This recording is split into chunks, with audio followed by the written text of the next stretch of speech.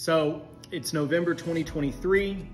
COVID happened coming up on 4 years ago. And I can remember, I'm somewhat only a little embarrassed to say that I was a little giddy and excited about a piece of when COVID happened. And that was that it was forcing everybody else to catch up to my way of thinking, which was fully remote work. I've personally worked away from an office since 2011. Other than that, I've always worked from home. And so when COVID hit, I was extremely excited about this concept that we are gonna force the people that are maybe a little behind that way of thinking into it. Even until COVID, we didn't do video, but we started doing video, and I have spent the last 3.5 years really still believing in the concept of fully remote. And we still have and always will have people that are fully remote.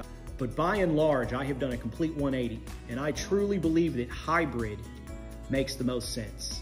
It's a really, really good system for what I like to call work-life harmony, where you can work all hours of the day when you've got spare time, when you've got 5 minutes here, 5 minutes there. It's less so of the unplugging concept, but hybrid work allows you to collaborate with a team in an office, but to also have freedom to where you can get your job done at home, in a closet, at your dining room table, however you get your work done best.